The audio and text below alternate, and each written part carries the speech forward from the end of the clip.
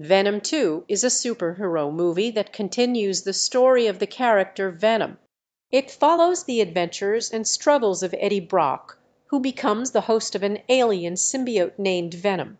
In this sequel, Eddie must face new challenges and enemies while trying to control and understand the power within him. The movie explores themes of identity, loyalty, and the fine line between good and evil. It offers action-packed scenes and explores the complex relationship between Eddie and Venom.